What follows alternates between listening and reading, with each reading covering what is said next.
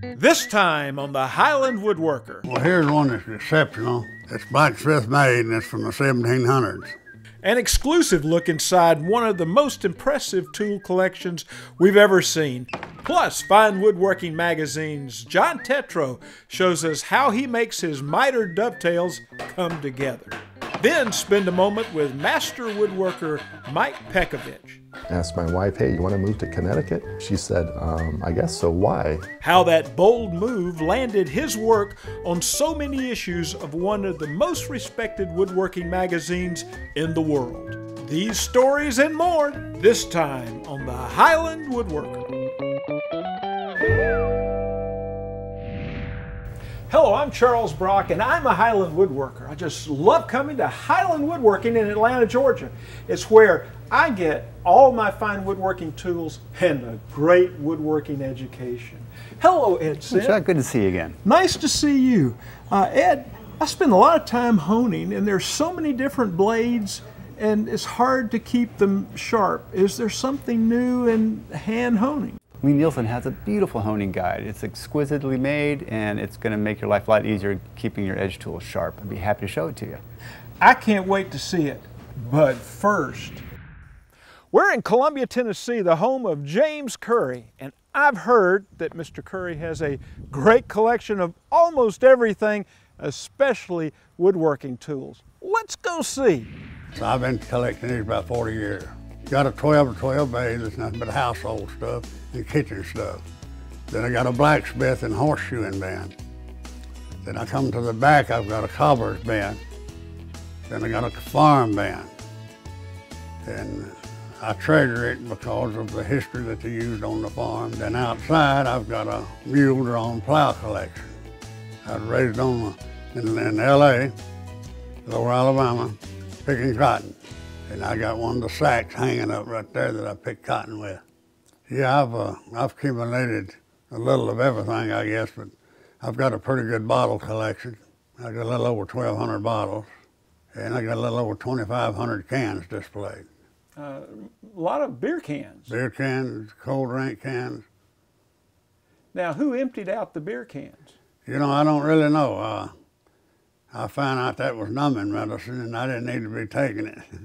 I got the first Dr. Pepper can they come out with, 1960. I did carpenter work. We built houses, done remodeling, and I had an old carpenter tell me the key to being a good carpenter is take home 10 nails of a night. Well, he's talking about them nails. Well, Mr. Currie, where are your woodworking tools? Well, I'd like to show you my wrench collection first. Oh, this is amazing. These are all wrenches. Yes, sir. And they're all one of a kind? Yes, sir. These lower ones are for the mule-drawn plows. And so the multi-wrench has been around for a long time. That keeps a farmer from having a total pocket full of wrenches. He can take one wrench and do it all. Here's one here that I treasure. It's from the 1800s. Wow. And so this kind of wedges? That's a wedge wrench. And so the harder you pull against it, the tighter it gets. Ha! That is just outstanding. Well, here's one that's exceptional. It's blacksmith made, and it's from the 1700s. And it's made according to what I can find out for wooden nuts. Wooden nuts. And you were saying that Leonardo da Vinci designed this wrench. Right, you see the layers of metal where he beat it together. This is one of the biggest hold downs I've ever seen. I guess you would use it for really good sized lumber at your workbench. But look at all the tools up here. You've got augers of every type, auger drills, drill about any size hole. Now, what is this set right here? That's a set of countersinking tools. Wow. Used with a brace. And you've got a great brace collection. And then you got a huge collection of draw knives over there. Some that have handles that look like they they swing inside. They fold up. That's to keep them dulling your blade or cutting yourself with it. This is why I came. This is a tremendous collection of wooden hand planes, and no two are alike, are they? No, sir. This is just great. You've got some rounds, and you got some hollows, it looks like. And these were all handmade by artisans to use for themselves, Yes. pretty much. Yes, sir. Yeah. Now, here's one that's pretty good. That's a beauty. It's got knickers, Right. and a skewed blade. And this is the sole here, right? Yeah. Oh, just beautiful. Well, it's evident that Stanley and the Bailey design are everywhere. It stands out as soon as you walk around the corner. It's just, you can let it down flat or either roll it up a little tighter and I'd say you could even make bowls with that. So this is a number 113 compass plane. Made by Stanley Yeah. from 1877. That is a beaut. And you can tell it was used and prized. This one here's got the tonger and the groover. A number 43, it looks like, by Stanley. I call that a router. It is. It is. It's just a beautiful router plane. Oh, this is a 7.5. Well, this is a great one. A Stanley 45. Yeah, and this is the bits that goes with it. All right. And I've got another box of them right here. In the original boxes. That's Original great. boxes. Really is. I mean, you could take this to a job site and pretty much do anything you needed to do with molding. And Any kind of molding you make. That's a chrome plated rabbit plane, hand rabbit plane. and you And a record number 2506, and you use it, I guess, to cut the inside shoulders. right. Well, that's nice. You could go right or left. Yep, you can trim your window sashes with them if you need to. That's a Stanley level made to lay rail on the railroads. Now, what's the purpose in this? Over there's a bunch of little steps. How did they use such? Well, when you go in a curve, it's got to have so much elevation, and it's got to be level. And that's the reason of the step downs, is to work with the distance between the rails. Okay, so that way you could get it just the right pitch. Right, get the right pitch on the rails. So it wouldn't throw the train off. Right. Well, that is something that's just unbelievable. It's amazing how our forefathers planned this stuff back then. They were really smart. They know how to use their tools.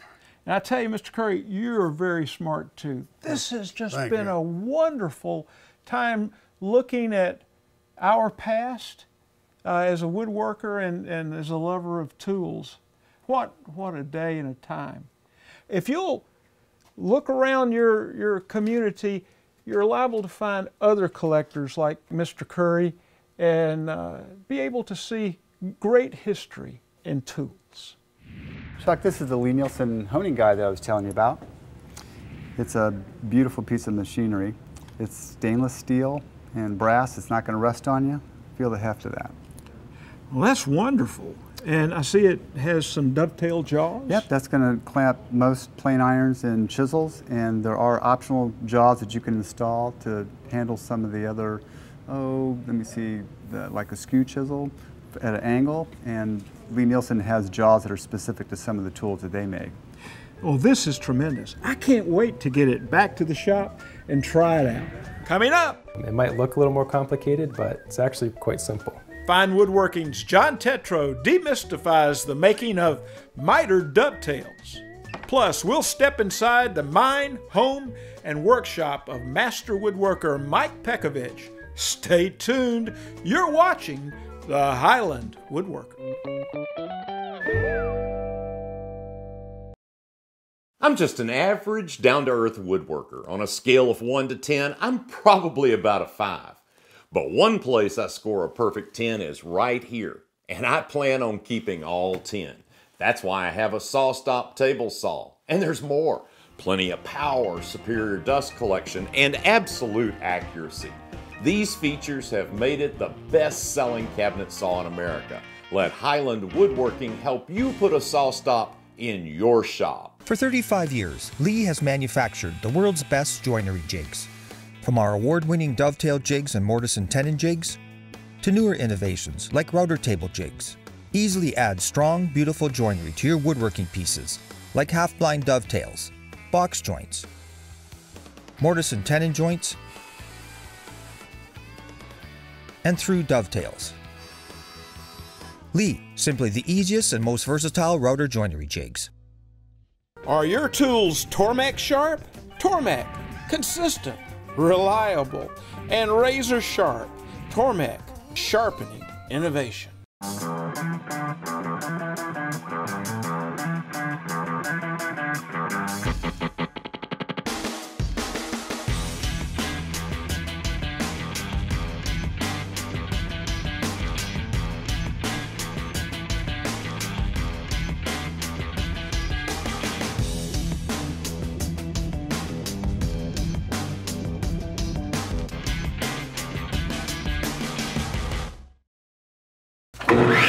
Woodworkers count on American-made forest saw blades for smooth, quiet cuts every time, without splintering, scratching, or tear-outs. The famous Woodworker 2 is the all-purpose combination blade.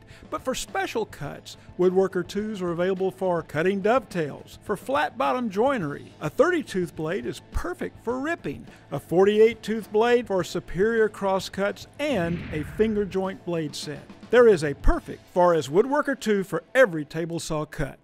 Highland Woodworking has been a leader in woodworking education for more than 30 years. They offer all kinds of woodworking classes year-round, ranging from how to hand-cut dovetails and mortises to how to sharpen a plane or a chisel, how to build a cabinet, a chair, or a bookcase, or how to turn a wooden bowl. There are classes on wood finishing, French polishing, and even antique furniture restoration. For a list of upcoming classes that may interest you, just look in their catalog or go to highlandwoodworking.com.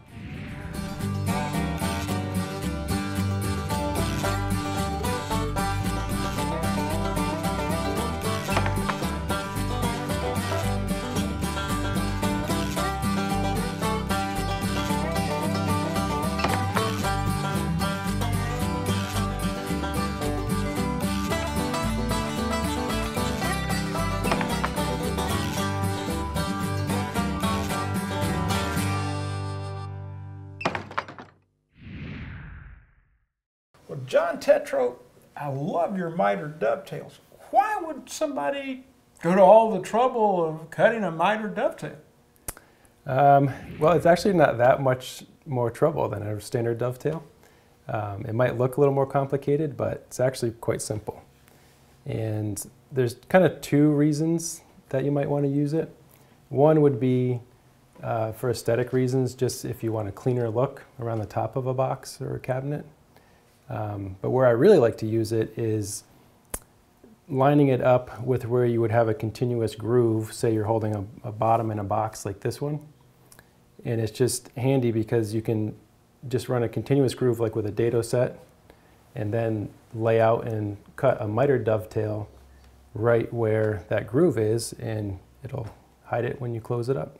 So I took these props to the point where it would differ slightly because you're cutting a mitered dovetail. So you lay out your normal set of tails, and then you would transfer those to the pin board. And then at this point, I didn't take out this material yet where we're going to lay out our two mitered dovetails, and I can show you how we'll do that. All right, well, that sounds exciting. So the first thing we would do is put the pin board in the vise, flipped around so the inside is facing, and this is where we're going to cut our 45-degree miters.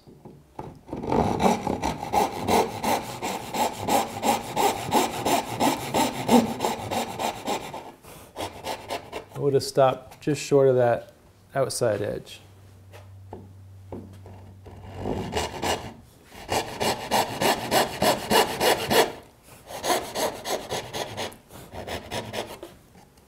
About like that. Then I'll go down to this end one.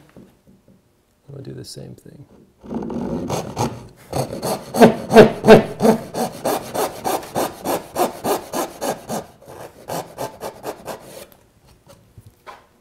Okay, and then we'll flip this around, and then I already marked a line here at 45 from our scribed line to the outside corner.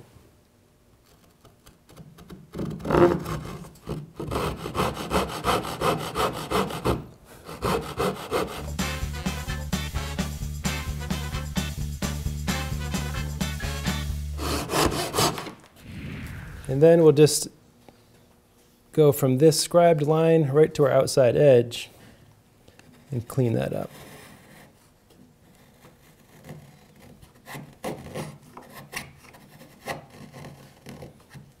And this pine cuts nicely. If you're doing this with a hardwood, it's even more important to have some sharp chisels.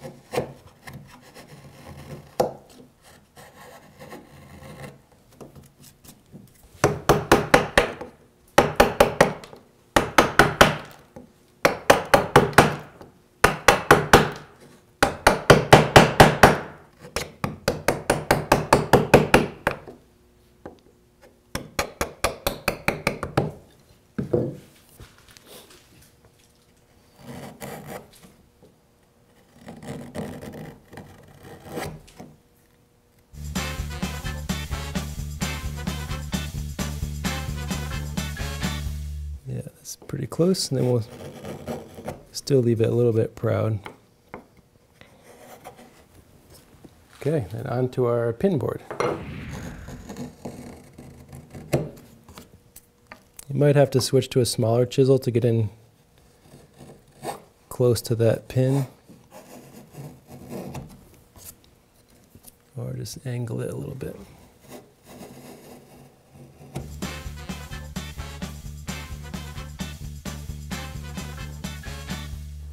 And then here, you could set up like a ramped guide block, cut at 45.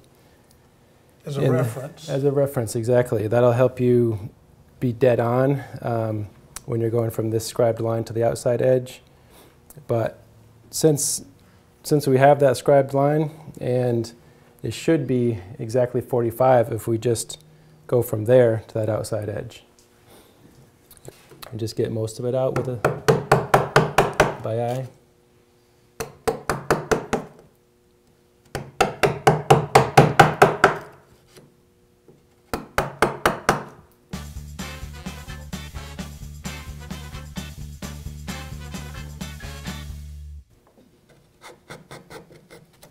We'll tap these together and see how they fit.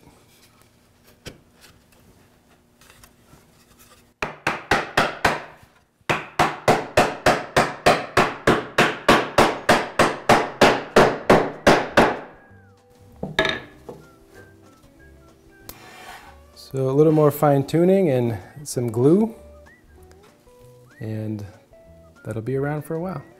John, I can't wait to get back to my shop and try this. What a great lesson. It's a lot of fun. Thank you. Coming up, it's a decoration you might have seen on Japanese furniture. She'd be able to fit right in there.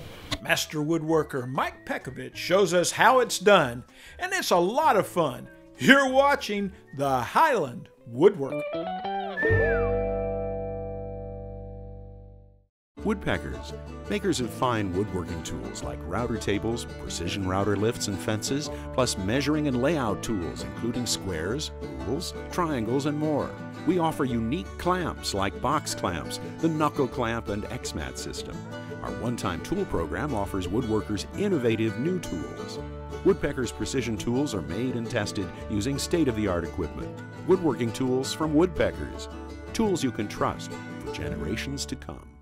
Introducing the ultimate flush trim router bit by Whiteside. Get CNC quality cuts from your patterns every time. Whiteside, industrial grade and American made.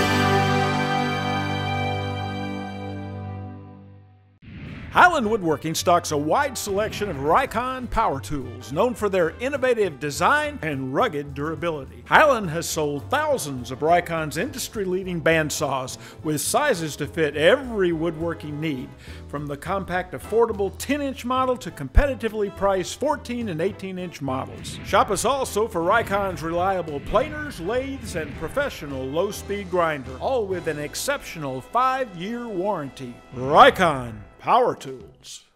If you can't make it to Highland Woodworking in Atlanta, Georgia, you can shop online at highlandwoodworking.com. They're great at getting what you want to your shop quick. Moment with a Master is brought to you by Woodpeckers.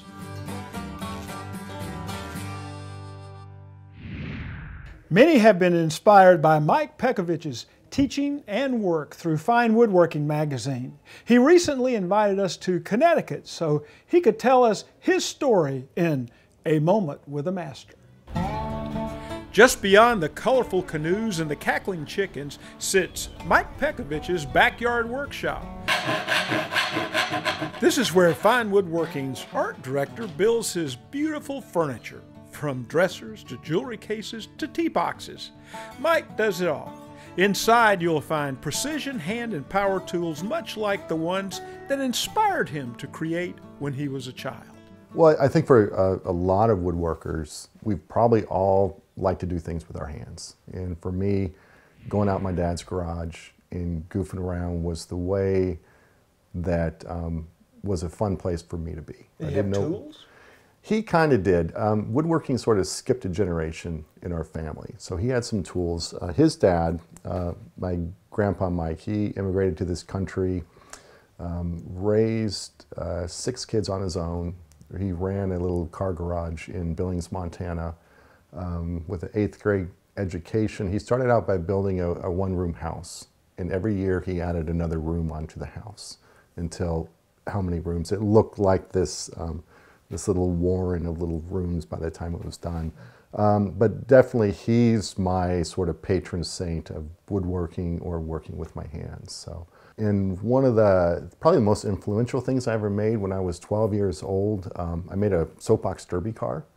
You know, the kind that you get in and race down the hill and everything. But boy, the skill set's there for a 12-year-old kid just to be shaping wood, to be tapping metal for threads, to be using Bondo and fiberglass and rivets and all kinds of hand tools. That was just, it didn't go that fast. I don't think I ever had a body suited to be making a car that was aerodynamic enough to be going fast, but the process of building the car was fantastic. And I think that probably more than anything else cemented just my the joy of working with my hands and just, you know, making things. It was really cool. And I was always artistic. So graduating high school, I said, well, I'll go to art school because it's something I'm pretty good at. So I went to art school, and a lot of theory, a lot of talking, a lot of things that didn't really make sense to me. So I kind of floundered around, and I found myself taking a basic crafts class, which was basically a woodworking class in the furniture making department. And when I got introduced to that wood shop and I realized I could get college credits for cutting things up on a bandsaw, I was set. So I was quickly found my way into the furniture making program. This was at Long Beach State in Southern California. They had a tremendous crafts and furniture making program there. And that's where I really fell in love with woodworking. I think once that bug bites you, you know, once you sand down a piece of end grain and just feel how glass smooth that is, once you get an oil and wax finish on something, I I don't think that ever leaves you. So I was working as a graphic designer for a skate shoe company in California, reading Fine Woodworking Magazine.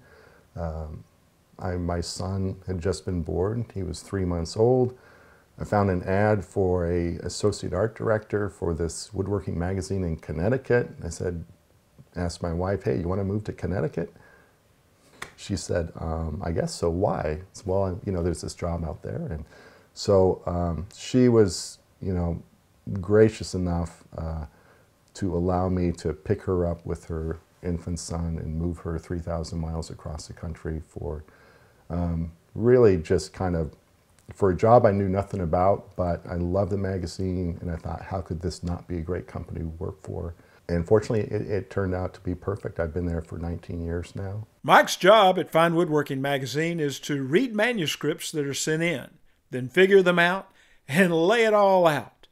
He uses photographs, illustrations, and captions to make it easier for readers to digest. When he is not hard at work at the Taunton Press, there is a good chance you might find him teaching a woodworking class. Being in the shop when everything goes right is the best place in the world to be. Being in the shop when everything is going wrong, it's a struggle. And when you see beginning woodworkers continually struggle at the same points in the game, whether it's sharpening, getting a hand tool up and running, cutting a joint, using, even ripping a board on the table saw without it going all wonky and crooked, there's so many aspects that until someone says, no, do it this way, it can be a real challenge. So I think for me in teaching, it's getting people over the hump to where they're just having a blast. One of the more important things for me is try to find time to be in the shop and make something that I really don't have a reason to make. It's those personal like projects. the Hobbit piece. Like my Hobbit cupboard. A woman came up when I was at a craft fair, and she asked if I could make Hobbit furniture. And of course I said, yes, absolutely. I mean, because who wouldn't want to make Hobbit furniture? I had this panel laying around, and he said, well, that looks like that would be a door for something that would be in a Hobbit house. And put this together. And it's a little tiny piece. It's almost a study of a piece, but you know how you're walking in the woods and you either see the acorn caps or the nuts themselves, and they're often not ever together. So the finials, I put together as two separate pieces with just a little rare earth magnet on the top. That's great. That is absolutely wonderful. So when people come by, when they first touch it, a lot of times they'll do this and they'll, oh no. But once they're aware of that surprise, the first thing they do when they come into the house, they just come into the house, hi, how you doing, how you doing?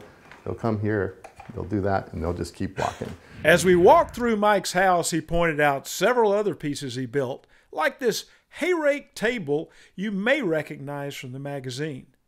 This stickly piece was also featured, and this curious piece that lives upstairs. Again, it's a case on stand, but in this case,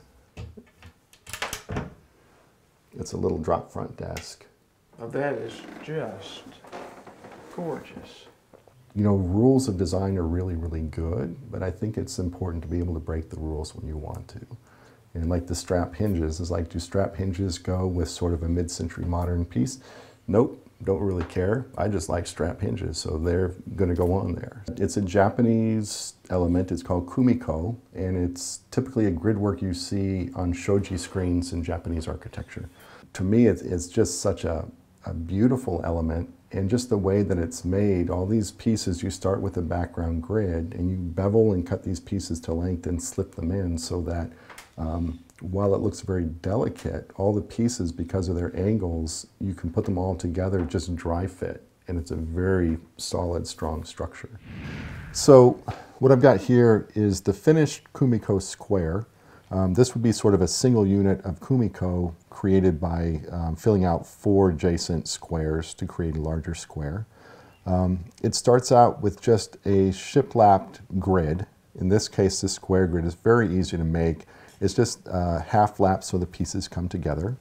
So I'm creating 4 squares. The next step is to add a diagonal to each of the 4 squares. So I have a little shooting board with a 45-degree end on it, and I've got my stop block set up to where I can insert my stock.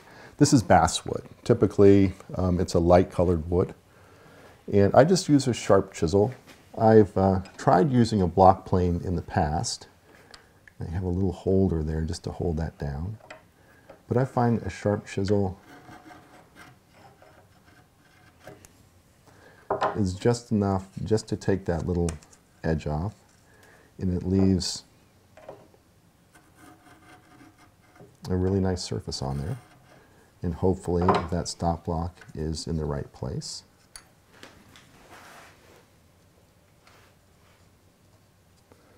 That should be able to fit right in there.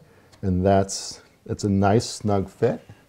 And it's amazing how all the parts just stay in place without glue. Although in most instances I do add a dab of glue to the corners just to hold them in place, to keep them from possibly coming loose at a later date. How fun. And then once those triangles are created, it's 3 more pieces are used to create the pattern within each square.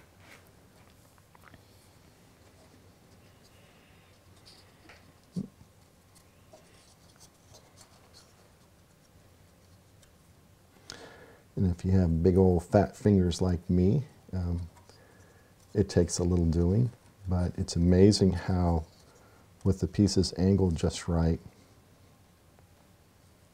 once the pieces are in place, they really lock everything in together.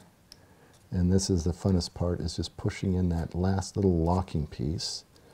And that's basically the pattern. And when all the squares are filled out, you create, actually this is a hemp leaf pattern. It symbolizes good luck in Japan. Somebody says, Mike Pekovich 10 years from now, what would you like them to think? You know, if I have something to communicate that can help someone along their journey, that's great.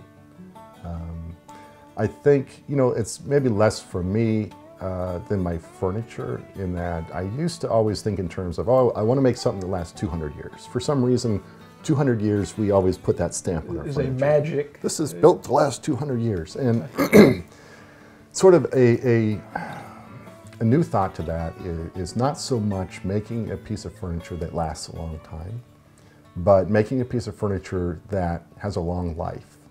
And those are sort of 2 different things. I kind of hope for my furniture I'm making today to be used, to be forgotten, to be rediscovered, and to sort of carry on 2nd and 3rd lives down the road. And I think, you know, furniture built for the long haul, and I would like one of my cabinets or boxes or tables to be sort of discovered at a flea market.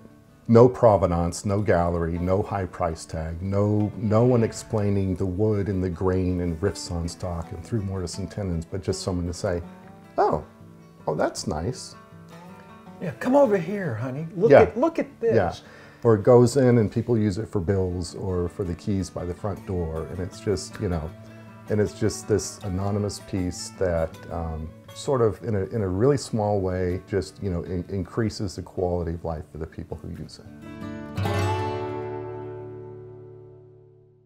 I've got the Lee Nielsen honing guide in the shop, and hopefully it will replace my old Eclipse style, which was very, very affordable, but not machined to high tolerances. Lee Nielsen machined this specifically for use with their blades, their chisels, their hand plane irons.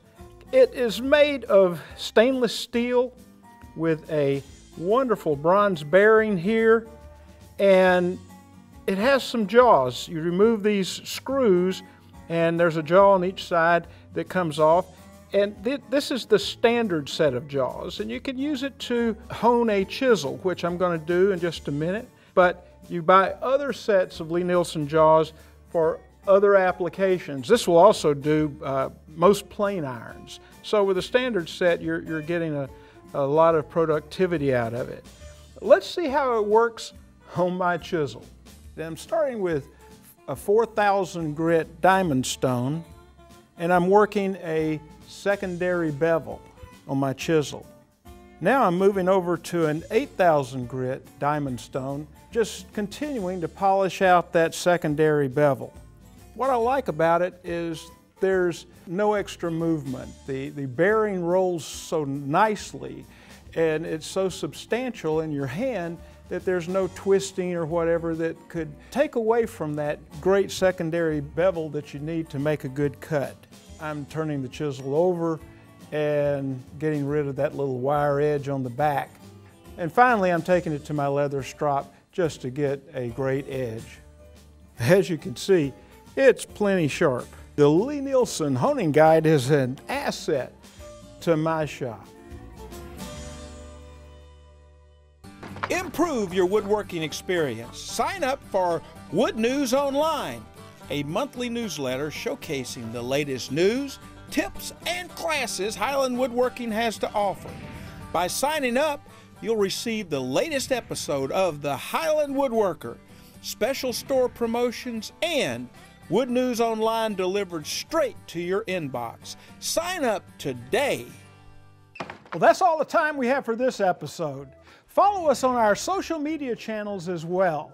And until next time, I'm Charles Brock, and I'm a Highland Woodworker.